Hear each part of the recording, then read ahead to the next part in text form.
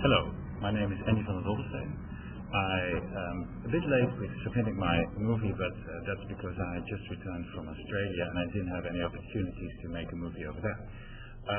What I want to talk to the audience about is about cities becoming resilient to energy crises, cities becoming self-dependent by not using fossil fuels anymore.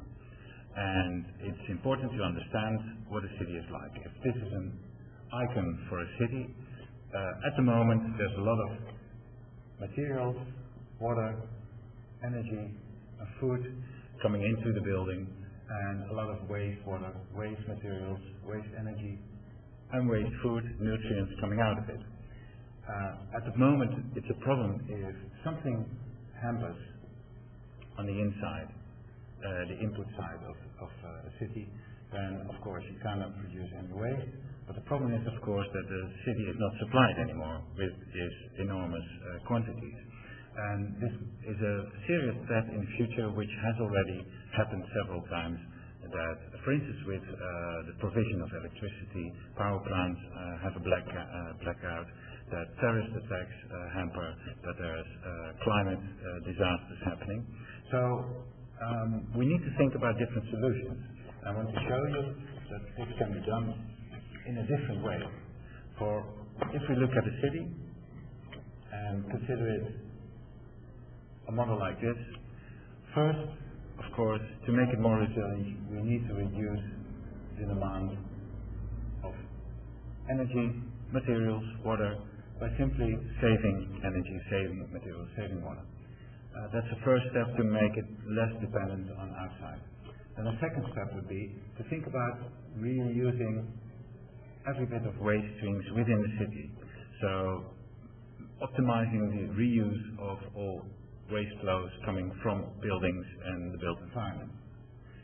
Now, apart from that, it's smart to think about the city region, because the city doesn't stand on its own. So the region around it, which could be a metropolitan area, has a lot more space to produce food, water and materials and energy from which the main city can profit. So there should be an interaction between these two. Now, and additionally, of course, there's also a possibility of producing within the city.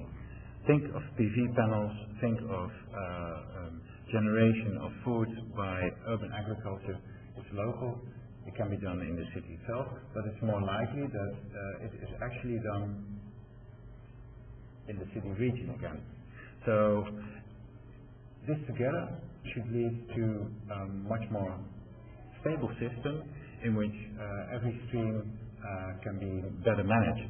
Now, in the lecture that I want to give, I will show all kinds of examples for every bit, also including the reusing of waste streams in the city, including the storage systems that we need in cities to make it more resilient, so that we don't need as much input or we don't produce too much waste on the output side anymore.